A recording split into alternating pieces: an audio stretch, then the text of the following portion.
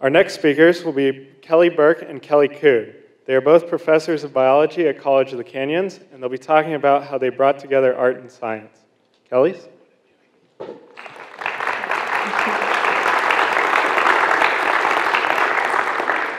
Thank you, Kyle, and thank you to the TEDx College of the Canyons team for inviting us to be here today. Welcome, everyone. Thank you for giving us a chance today to share with you our TEDx project, Life is Art. I'm Kelly Cude. And I'm Kelly Burke. And our project fits really well into this whole idea of perspective, because what is life? What is art? And can life be art? Our project was really something that stemmed from our love of biology and our great appreciation of art. And in biology, especially our love of the microscopic world. And we love to take photos of nature and in the microscope, and this started a journey that really began to sort of help us decide how we could present this world to our students. And we decided that art would be the vehicle to do that. So one of the questions that we actually wanted to address with our project was, could a single image be used to convey two distinct messages? One that was purely scientific and at the same time artistic. And this type of a concept can actually be portrayed with the illustration that is on the screen at this time. This illustration is famous from a 1915 publication, and it is known as My Wife and My Mother-in-Law. And if you guys look at this image, the first portrayal that most people see is a young woman glancing off into the distance. And this, of course, would be the author's wife. If you look more closely and you start to inspect the details of this image, you can also discern his mother-in-law. Here are her eyes, her nose, her mouth, shown as an older woman with a kerchief tied around her hair. And so, in fact, this idea that you could, in fact, put two different messages into a single image gave us the idea of using this concept in our art exhibit, which was known as Life as Art. And this project was actually housed in the College of the Canyons Art Gallery throughout the month of October and September of 2013.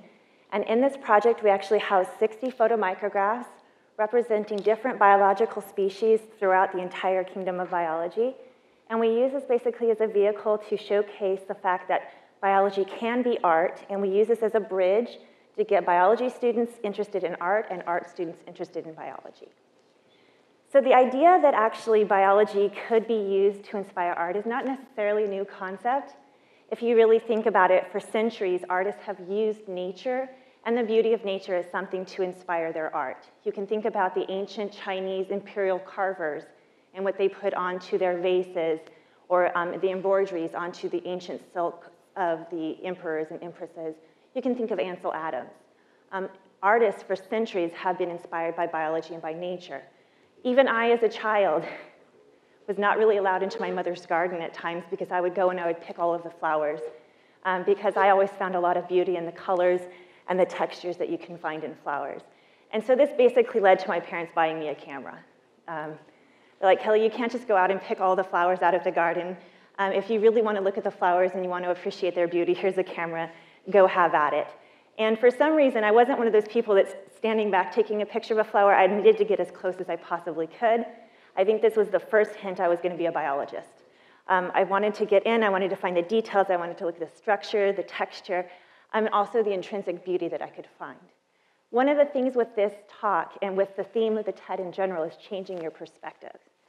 So I think most of us could agree that these images are beautiful, that they are artistic, and perhaps many of us might even admit that we have pictures of flowers in our house somewhere. I want you to think about what would these look like under a microscope, because that's the type of projects that we created. So for example, this is what the daisy looked like under the microscope. And this is, again, a microscopic, tiny part of the petal of a daisy,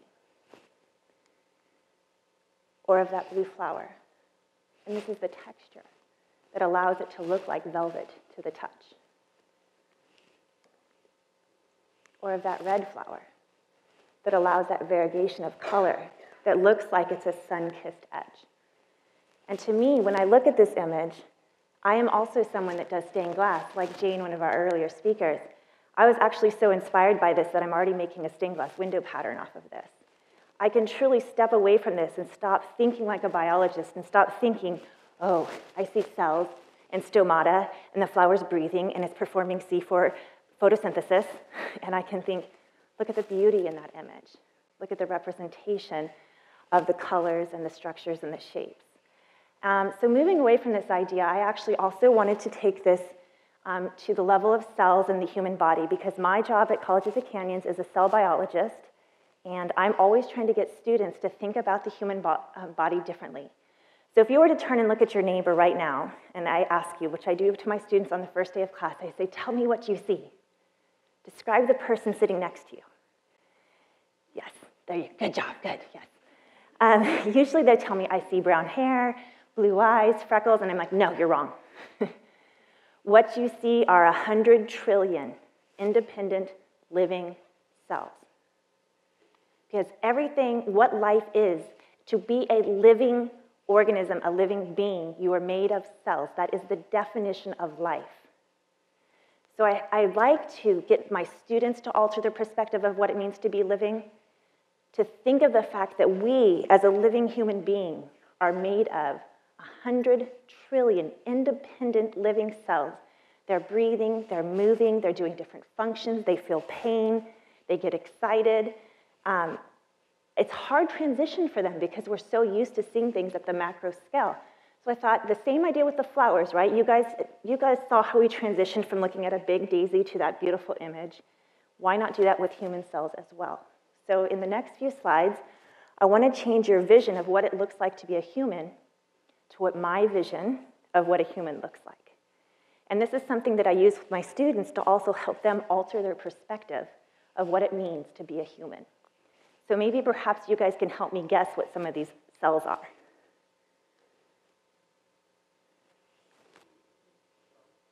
Human bone. This is human bone.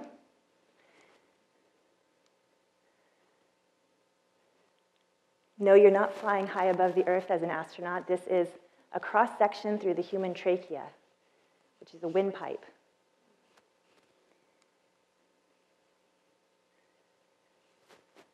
These are flames licking off the page. This is skin.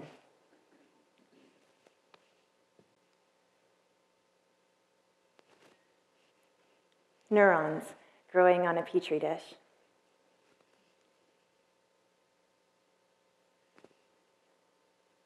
Human intestine. Doesn't look so gross. I always think this looks like roots of a tangled, gnarled old tree. This is spinal cord. And one of my favorite images, rat intestine. Do you see the beauty in the images, though?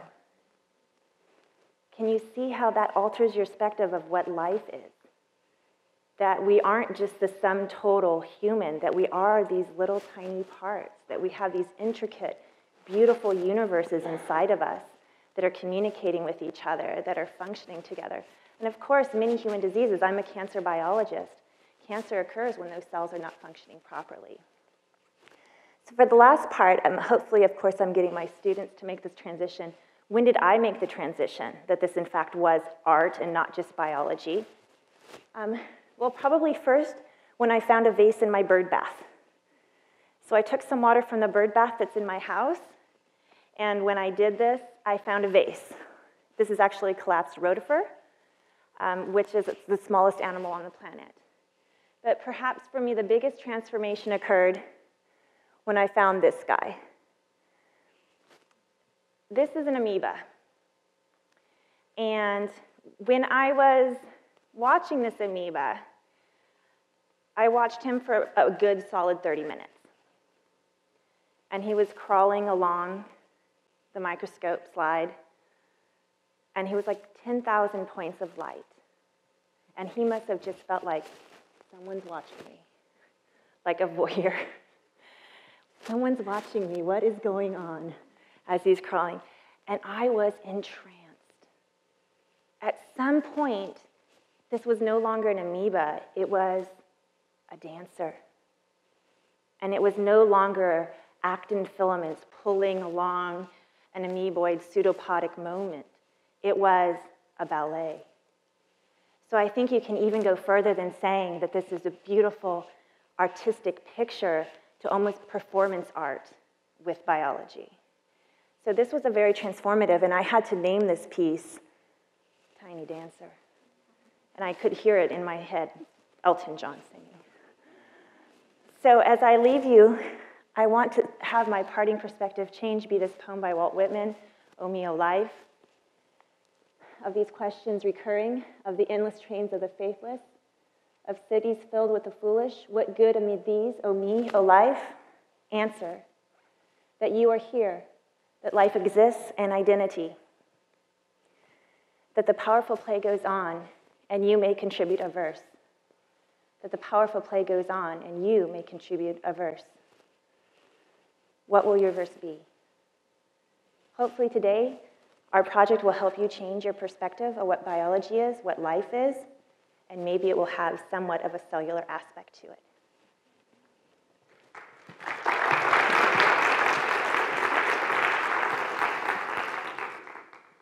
So I've seen those pictures about 1,000 times, I think, and I still love to look at them. When we did our project, we needed to sort of find a focus. What would that focus be? And it was really quite a journey. She is a cell biologist. I'm a microbiologist. So she's thinking about what is the human really, and I'm thinking about what is on the human really, what is in the human really, and you're about 80% non-human. So that is a very abstract idea to my students. What is microbiology? What is this microscopic world? What is a bacterium? What is a germ? What is a cell? And so this very abstract idea of microbiology and microscopic organisms sort of led me to think that how can I make this microscopic world real to my students? And I'm always trying to show them images. I'm always trying to do practical kinds of things, but this art project really lent itself to that.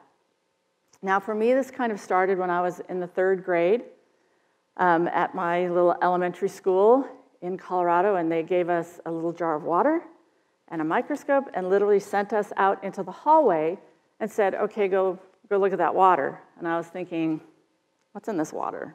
It's just water. But something really spectacular happened when I put that water on a microscope slide and I looked at it for the first time, because there were brine shrimp hatching in that water. And to me, it was so incredible that you would look at this jar of water with nothing in it, and then there it was, this whole world. And I think, like Kelly mentioned with her, this was sort of the beginning of my formulation of being interested in science for my future.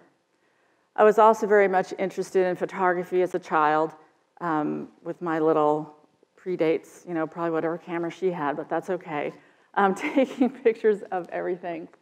When I went to college, I got to do a research project on rotifers, her little vase. This is the rotifer stretched out. And I spent lots of time collecting water and measuring rotifers and counting their resting eggs and identifying them. And this, I think, began my sort of obsession, continuing from the 3rd grade with what's in that water? So now everywhere I go, I'm always thinking, are there rotifers in that water? What's in that water? I want to find out. Now, as a microbiology instructor, one of my great joys is to be able to work with students with the microscope and get them really comfortable and get them to see this incredible world. And when they first see these protocells against a black background, they get super excited. But I'm very concerned about that literal world. Okay, can you see the cilia? Can you see the gullet? Can you see the flagella? Can you see the nucleus? And they're kind of just all excited, and I'm like, well, you need to, identify these things, right? So I struggle sort of with the art aspect of it because I have a task at hand. As much as I want them to understand how beautiful the world is, I also want them to understand the technical aspects and the structures and the functions and that kind of thing. So as we're taking pictures, I'm always very concerned about that. And then I start taking pictures that are not, for my technical standards, it's not in focus, and I don't know what's going on. And the other problem that Kelly didn't really talk about is that these things are alive and they're moving. Now, the amoeba moves very slowly, and so that's okay. But these guys move really fast, and so we're getting these images of all this motion. And I kind of struggled with that, and then we would show them to Larry, who was the art gallery director, and my husband, Vernon, who was our printmaker, and he was like, these are great. And I'm like, but they're not in focus, and they're not this, and they're not, and they said, just step back and look at the image for the image's sake. And that was a really transformative time for me to just go, okay, you can see the motion, you can see the beauty of these, even though it isn't, you know, textbook perfect. So again, to continue with my obsession about water, we're going to see some friends in Indio, and of course, the Salton Sea.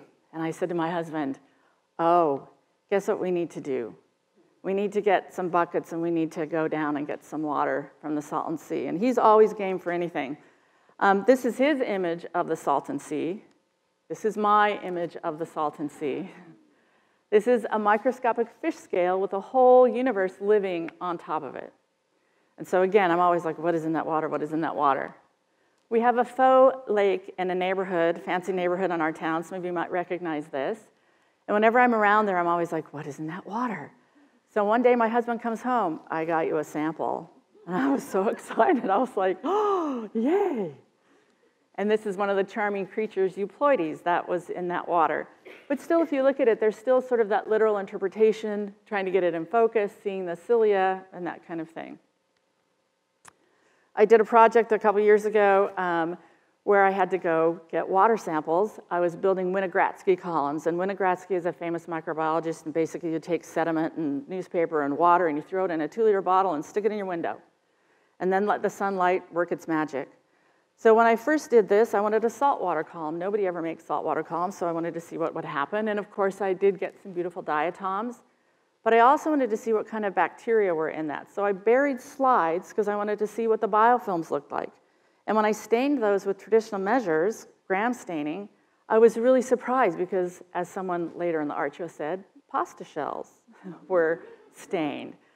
So I went back when we were doing this project and looked at some of the old images, and I began to start seeing things and appreciating shape and form and color, and not so much what exactly is that and why is that important.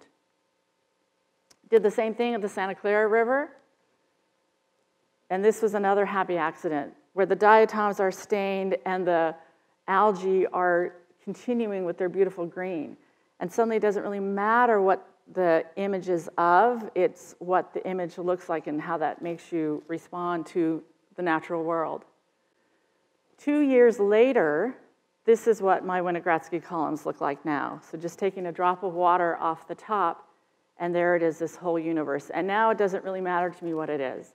And I'm concerned about lighting. Does the light right? Is the balance right? Do I like this image? I mean, you take 50 of them, and which one is the most aesthetically pleasing? And suddenly I'm thinking, and Larry, our gallery director, was very proud, thinking like more of an artist than as a scientist. Because Larry's very certain that he didn't want our art show to be a science fair. He wanted it to be an art show. So we got a lot of good coaching. And when you're a scientist and you're making wet mounts of things, the worst thing that you want is air bubbles. And so early on this project, I would have looked at this slide and gone, ugh, don't let my students see this. It's full of air bubbles.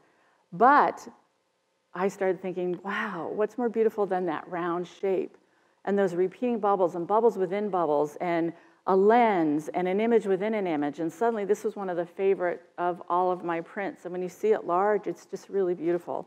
And really, it's just a piece of grass and water. And then this, reds and blues and purples, and it's like, oh, it's really pretty, and I don't know what any of it is, but I like it, right?